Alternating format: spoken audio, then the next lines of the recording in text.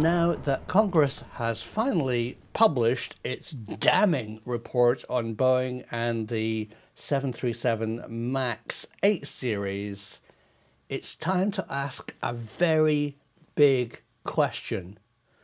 Not what went wrong, but why did Boeing mess up? And this is a film I've been wanting to do for ages, because now the chain of disaster has become clear. Why did Boeing get it so wrong? And it's fascinating.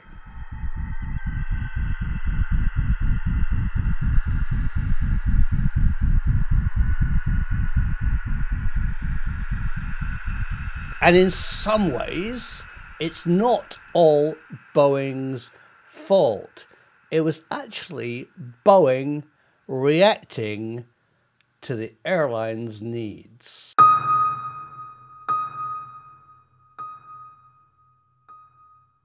So let's go back in time and understand that the Boeing 737 was a design from the late 50s, early 60s, and I'm going to call it, and I'm going to keep on using this analogy, it's the little old grey Massey Ferguson tractor of the airline industry. It's tough, it's cheap, it starts, it's basic, but it has nothing new about it. And for years, the little old grey Massey Ferguson Boeing 737 was the workhorse of the airline industry. They were the world's most popular jet. And Boeing sold lots of them, but they had other aircraft in the fleet. You know, they had the 727, which was even older. They had, interestingly, the 757, which we'll talk about a bit in a minute because it's key to understanding this story. And their big planes, the 767, the wide-bodied 747, and the 777, a world-beating plane for past times. But let's go back to understand what airlines wanted. So a whole new model emerged in the end of the 20th century, the beginning of the 21st century, with low-cost airlines, with seats costing £1, €1, $1.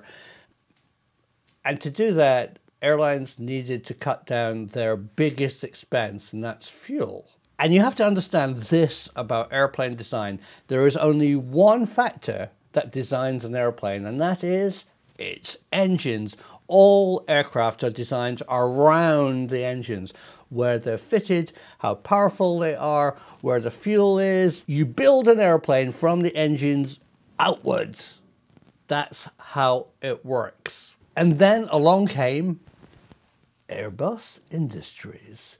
And the big difference with Airbus Industries, let's go with this tractor analogy. So the 737 is a little old grey Massey Ferguson tractor. The Airbus A320 series was your brand new John Deere tractor. Fly-by-wire, triple redundancy, computer controlled. What would you prefer to plough your fields with? Well, there's arguments both ways. Do you want the reliable workhorse, or do you want this incredibly sophisticated, fuel-efficient, modern tractor? And that's the decision that the airlines had to make. And there's two classic case studies here in Europe. Ryanair, with their old 737s, exclusive, and EasyJet with their brand new A320s exclusively. And the point of having an exclusive airframe for your airline makes a lot of sense. It means all your pilots are interchangeable. Pilots need something called a type rating to fly a particular type of plane. So if they're all 737 trained, they can fly any of them. And that equally applies to maintenance, ground crews, and the rest of the crew on board a single type of airplane. So airlines like sticking with one type. All accidents happen because of a chain of events. And what I'm clearly going to explain to you today is the chain of events that led up to the disastrous decisions of Boeing that led to the Max 8 disaster. And the first chain is this. Remember the early 737s. These are the engines that were fitted. Small diameter, cigar-shaped jet engines. But the world changed. Environmental concerns, fuel economy, and noise meant that these high bypass fan ducted engines were the bee's knees of the 21st century. But there was a problem, and the problem is that the 737 is too close to the ground. Boeing did come up with an interim solution, and if you're a plane spotter, you will know that you can spot a 737 NG, next generation, not no good, next generation 737, because it has this. Look, the engines are square or flat on the bottom because they needed the ground clearance. And then the second link in this chain connected. American Airlines went out and bought Airbus A320s because they were fuel efficient, and Boeing didn't have anything like that in their catalogue. But did they? And this is pretty interesting and new information for you now here on this channel today. Yes, Boeing had an alternative to the 737. Who's ever heard of the Boeing Yellowstone aircraft? No. Well, you kind of have. Let me explain. Boeing knew that they needed to replace the 737. It was the grey Massey Ferguson tractor that the airlines loved, but it wasn't going to have a future. It was too close to the ground and it was too clunky. They needed a modern new series of planes, which they codenamed secretly the Yellowstone Project. And they designated them Y1 as a 737 replacement, Y2 as a slightly bigger, higher capacity airplane, we'll talk about that in a minute, and the Y3 as a replacement for the 777. But it didn't really happen. Well, it did in a bit. They did build the Y2, the 787 Dreamliner is a Y2 from the secret Yellowstone project. But for some reason, they didn't go ahead with the Y1 as a replacement for the 737. A fateful decision. And at the same time, they scrapped the 757, which was also a single-aisled commuter plane. And that's a very interesting story. So Boeing's marketing department had nothing to sell. They can't put these big diameter bypass engines underneath the wing of a 737. And they had nothing on their books they could sell to airlines. So they went to engineering and said, fit these big damn engines on the old 737. Engineering must have had a conniption. I mean, they don't fit. They had very few choices. On top of the wing? No. On the tail? No.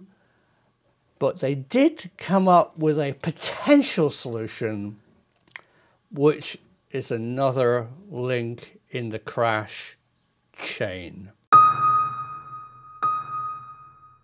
You all know what these are.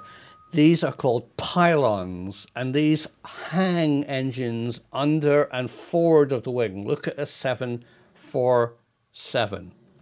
So the Boeing 737 team said, well, I suppose if we put pylons on the wing and hang these giant engines high up and to the front, we could have enough ground clearance so they don't hit the ground when they're taking off and maneuvering. Okay, but there was an enormous problem. If you place these big diameter, heavy new engines way up front, hanging out the front of the wing, the center of gravity, the pitch, the stability of the old Massey Ferguson grey tractor is messed up.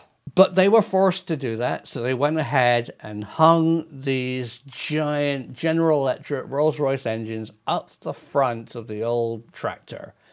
And they flew it, and it flew terribly. It had this enormous problem, and it's called over rotation.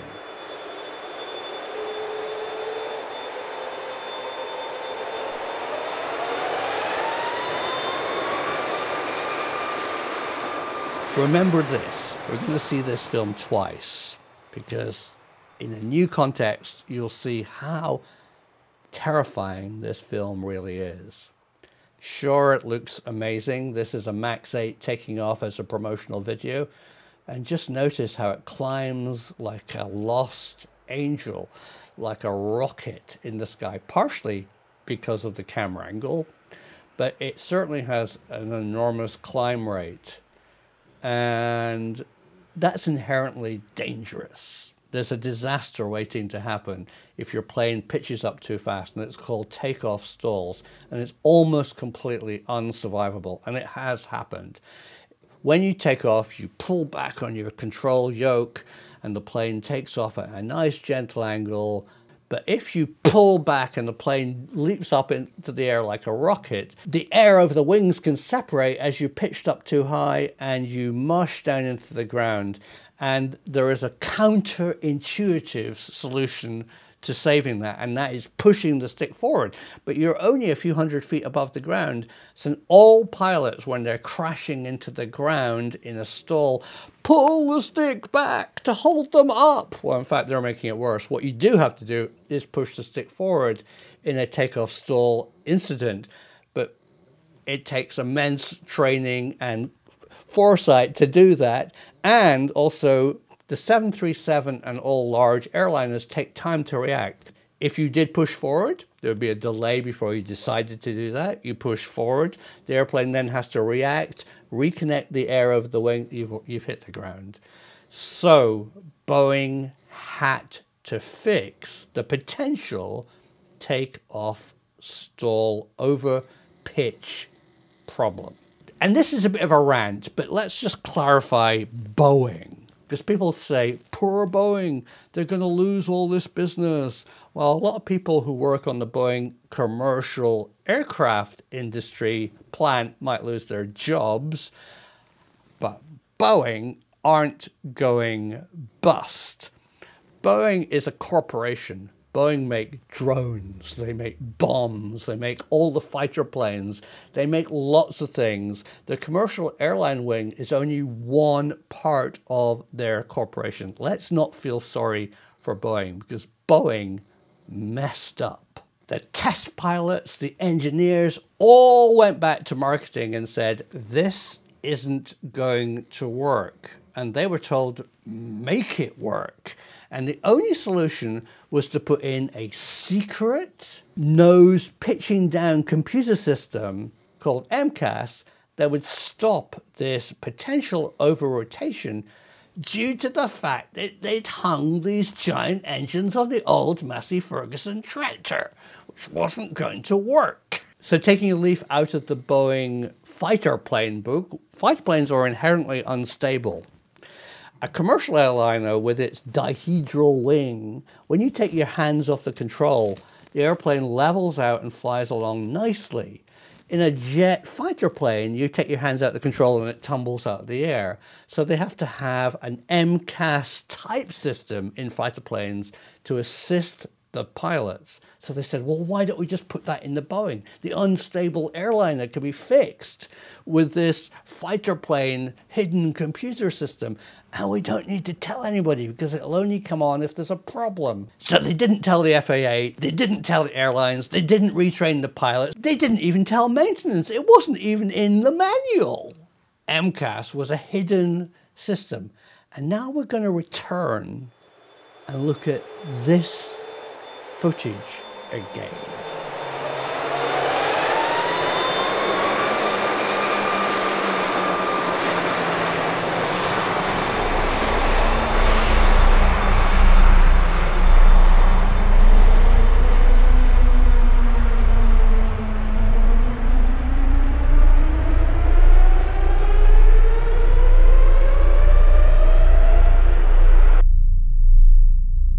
Wow. Now here's a startling revelation about this footage. which you probably didn't realize, this is a footage of an out-of-control 737 MAX 8 airliner taking off without MCAS. Because this is not the maneuver that you want to fly on your holiday with Ryanair. So Boeing wanted to show off in this video the power and climb characteristics of their engines, but they knew this would never be available to airlines. So I believe that this plane, the one that you saw in that video, had a switch that switched off MCAS, and that switch was not available in the commercial 737 MAX 8 series that they sold throughout the world. In fact, the MCAS system was just hidden. And all the time this was going on, the FAA, who should have overseen the problems, the inherent problems that the test pilots, the engineering department were having, were doing nothing. They were letting Boeing tell the FAA it's all fine. And then the crashes happened. Tragic waste of life, driven entirely by the airline's greed and Boeing's stupidity. So how could Boeing have fixed the MAX 8 problem? Well, the answer is the 757. It's a commuter-sized plane and it's high up above the ground. You can put these brand new fuel-efficient engines on a 757. It would have worked, and lots of people told Boeing that's what they should have done. And Boeing really need to update the old grey Massey Ferguson 737. The Yellowstone, the Y1 project has to be relaunched.